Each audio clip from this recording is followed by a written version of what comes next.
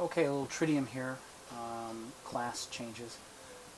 So let's change team to blue, and we'll just change the class style to play.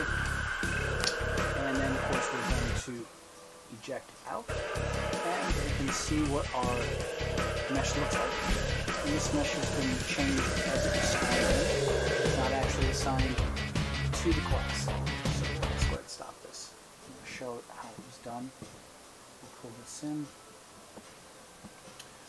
So for anyone's wondering, this is, we're just going to show you a typical class.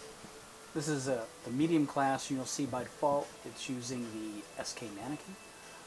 So all of the classes all have this as a default, and then when they're spawned in, this is swapped out for a predetermined mesh for that class. And I want to show real quick where that's done. We actually do it after we spawn in a class. We then assign a mesh.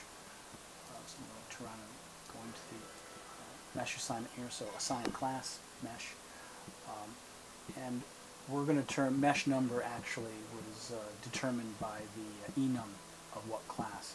So the first class will be 0 and 1, 2, 3, 4, and then this gets fed into our array that's already been made.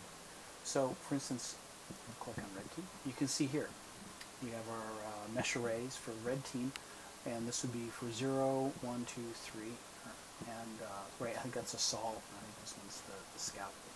So we can change this whenever we want. What's nice is that we actually feed in the team, and based on the team, we're going to either assign. We can assign a different array. Assign blue team. And of course, right now they're all the same, but we could change these. So if you want to have it where there's creatures for one team and soldier uniforms for the other, you could. And yet, all the class values are going to be maintained. So a scout team A could be human, and a scout team B could be an insectoid or something. But otherwise, they would have the same weapons and all that kind of thing. And of course, here this is the logic for just assigning. We do a valid check to make certain that the mesh was valid. If not, we don't bother. And let's go back to, so this was our base character child. Let's go to, we actually had to change some logic here. FPS game mode and FPS game child. Oh yeah, I forgot to tell you, I actually put in the base character child. I put this function in the assign class mesh. That way anyone can call this. So this gets called by, this can be called at any time actually. So actually, as we play the game, we could turn around and call this and then change the mesh, because all we're doing is we're feeding in these two values. Right now, a third-person mesh and a first-person mesh. I'm going to be changing this to have more items, but like I said, on the fly, we could change this. I'm just doing it when the player is being spawned.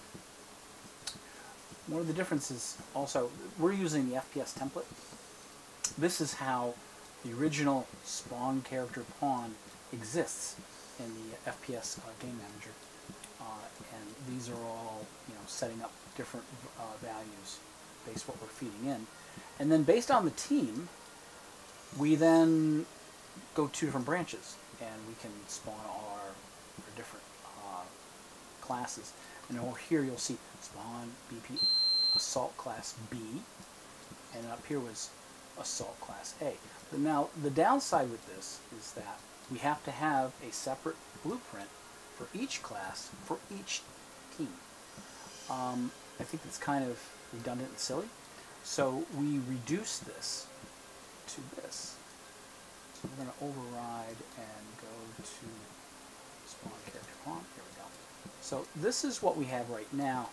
Again, we start out, we're initializing all these values. If we want, we could trigger the parent function if we want, but we're not going to. We're not going to be touching any of that. This logic here is a little bit different. This is recalculating the spawn points based on spawning volumes. So we don't have to actually put in spawn points. If, however, there is no spawning volume found for the team, it does default to whatever the transform was set prior. It will then use that. But for now, if we do find a spawning volume, we will override the transform value, and then we spawn right now one of 4 different classes. And so medium BP medium class, we use this for red team or blue team. And of course the spawning volume, if this was red team, it will spawn in the red team's BP spawning volume, and if this will be blue. And then right after it gets spawned, we then assign, we're going to go into this macro, and it's feeding in, you'll see here, C player class, and then we turn around and we convert it to integer so that we can use it for the array. I suppose I could, I like this better. So we go into there, and here's the map, and here, this is what you saw before. It just goes through, and if it's red team, which is 0, it goes to, we'll use the mesh arrays for red, and first person shooter, or in the first person mesh array, and if it's blue team, it uses this. And we set the team, and then we possess it. Yeah, that's it. So that's how we were able to simplify the FPS template. And by the way, the volumes you were wondering about, here's one right here. We have a this is the spawning volume for blue team deathmatch. So it just finds a point random. So if we had 100 guys, it would try to spawn 100 guys in there. We can increase the size of this. And over here is the red team, its counterpart. So that's where red team would spawn. And I'm also using these spawning volumes for the monsters. So we have monsters that are supposed to go after the red reactor. Actually, yeah, see, monster red team deathmatch. And then of course for the blue we have blue here. Here we go.